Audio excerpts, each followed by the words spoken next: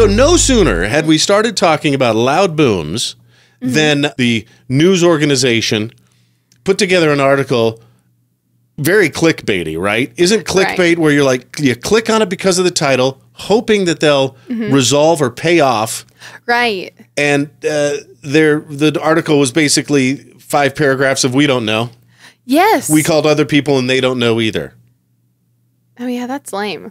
Like, here's the thing. At that point, at least speculate, which they can't do as a news organization. Right. But I would want people to. But we can. Yeah. And in fact, I'd like to, here's the daily double down. I'd like to double down on my theory from last week. We're going to go back on sonic booms. Yeah. Being the theory. Now, I had talked about, and I just pulled a number out of my ass. Right. A random number. I talked about, let's say, an experimental aircraft. Used to be called UFOs. The government's using a brand new term so they can avoid disclosing what they know about UAPs. I think I said UAE. No, Mike.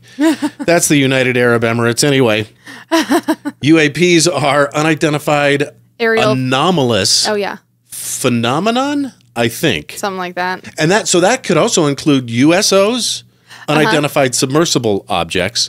Okay. Anyway, I just speculated, okay, let's talk about how Area 51 is a hop, skip, and a jump away if you're going Mach 10. Well, and wasn't one of the first people to ever report a UFO a pilot from Idaho? Yeah, we talked about that. Right, right. So it's safe to say we're in that neck of the woods. Yes, I would say so. And I speculated Mach 10. Well, I had no idea how close I was. I looked into this. The fastest plane on record, Karley, is the NASA NASA X-43A. That's right. It goes Mach 9.6. Okay. Well, and I do want to point out, on record. On record. This is what we know for sure. So we know for sure, and I also did this on, thanks Google Maps, Area 51 is 450 miles from Idaho Falls as the crow flies.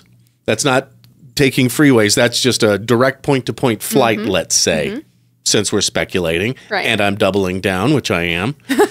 So let's say a plane traveling Mach 9.6 is breaking the speed of sound 9 times over. Right. That's 7,366 miles per hour, or 123 miles a minute.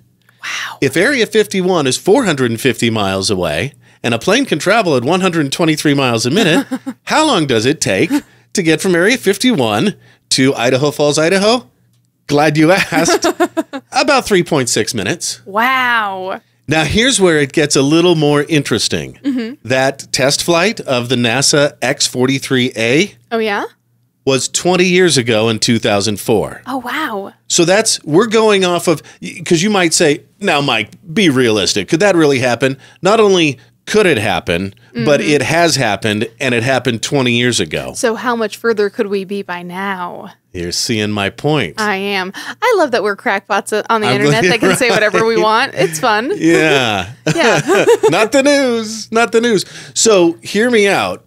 If a plane 20 years ago could go almost Mach 10, let's say there is one going Mach 10 now that we've developed, and we're hearing about this stuff in Nevada, in Utah, and in Idaho. What was that loud boom? Right. The sheriff's department does it, but it can't be a sonic boom. Can't it?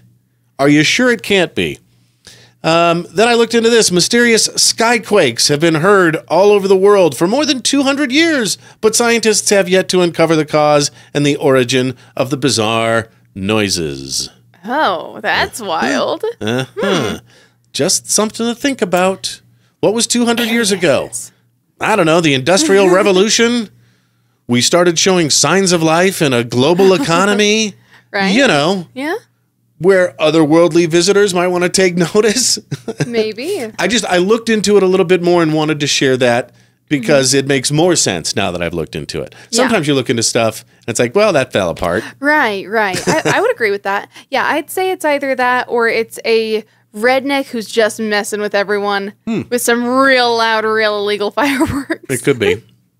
It's probably not, but you know. It could also be that we're, blowing shit up out in the desert. Totally. I mean, I think that a lot of loud booms were heard by Tooele.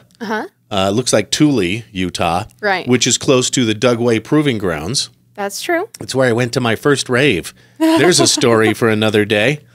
You're so cool. Out in the middle of the Utah desert. I don't know if I'm cool. That story certainly doesn't make me cool. But anyway, I took a pill in Ibiza. No, anyway. Well, I was going to say, you're either cool or you're a narc. So which would you rather be? I was young. It was a different time. Yeah. All right. Where were we? I've been to a rave. Oh, yeah. Oh, haven't you? No. Oh, my goodness. No. Honestly, I don't know if I could. Yeah. I think I'm too old now. You've seen the opening scene of Blade, right? Yeah. Oh, yeah. Yeah, with the blood from the sprinklers. Vampire nightclub. It wasn't like that. Anyway, I'm sure at some point, this is where Alpha's watching the show, and you shouldn't be. Go to bed. We'll be saying, okay, boomer.